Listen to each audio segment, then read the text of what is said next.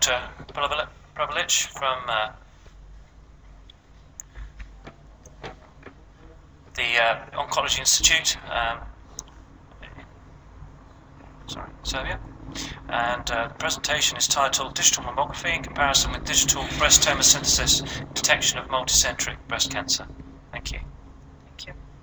Multicentric and multifocal breast cancer were defined as more than one lesion in the same quadrant or in separate breast quadrant, respectively. Multicentricity and multifocality in breast cancer are relatively frequent, about 24–25% in grade series. All we know is that magnetic resonance imaging is a method of choice in multicentric breast cancer diagnosis. In this study, we only include multicentric, not multifocal breast cancers. The aim of this study was to demonstrate the diagnostic significance of digital mammography or 2D mammography versus tomosynthesis or 3D mammography in the group of histologically proven multicentric breast cancer. This was a prospective study of symptomatic and asymptomatic women from primary care because there is no organized screening in my country.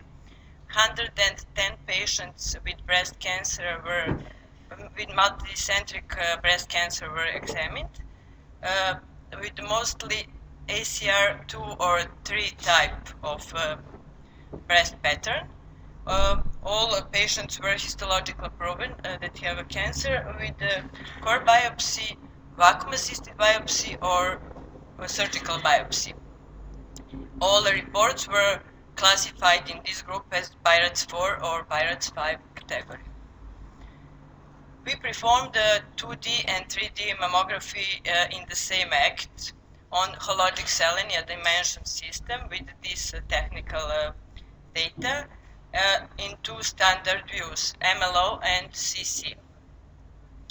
This is a case of a 54-year-old patient without any symptoms. On 2D mammography, no obvious mass. On MLO, we can imagine many different architectural distortion zone, but on CC view, we are not sure that there is anything. But when we performed 3D mammography, we notice 2 stellate lesions, one in upper and another one in outer medial part of right breast. Another case is a 47-year-old patient with palpable mass in upper medial quadrant of a right breast. On 2D mammography, we clearly can see that stellate lesion, that mass. But when we performed the 3D mammography, we noticed, we clearly see 2 additional small stellate lesions, which were in outer upper quadrant, and this one bigger is in medial part of right breast. Concordant and discordant result between 2D and 3D mammography in this study were shown on this table, where we examined 110 patients with 152 cancers. 82% of cancers were detected on both methods. Additional 10% of cancers we noticed only on 3D mammography, and in 6% of patients on both methods the results were false negative.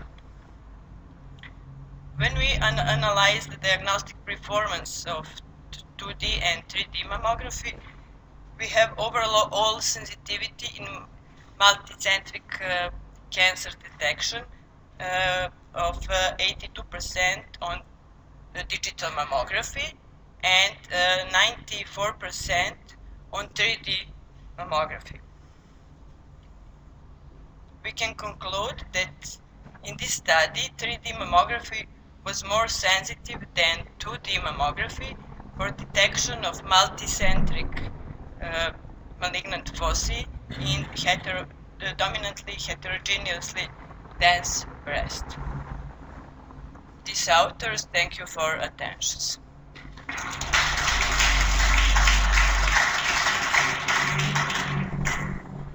Thank you very much for your talk, Dr. Prvulović. Can I invite anyone to raise a question? Thank you. We have one at the back there.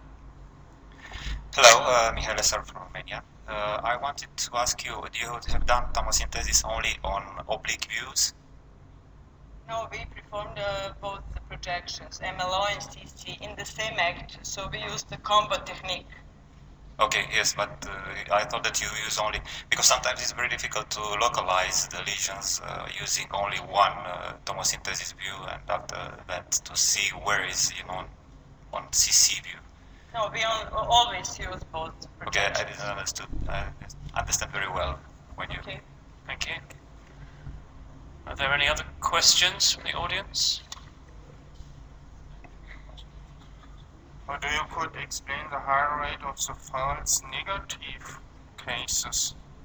All these cancers were histological proven, so when we compare histological finding and have a second look on 2D or 3D mammography, we cannot find that cancer. So we said it's that our images are false negative. We cannot find that focus of cancers. Did you follow up, or was it just a... How long did you wait? You said you couldn't find them. Was that just a... Did you do a follow-up test afterwards? This is only a small part of a big study of cancer with patients with proven cancer, so we didn't finish that study yet. Okay, thank you very much. Thank you.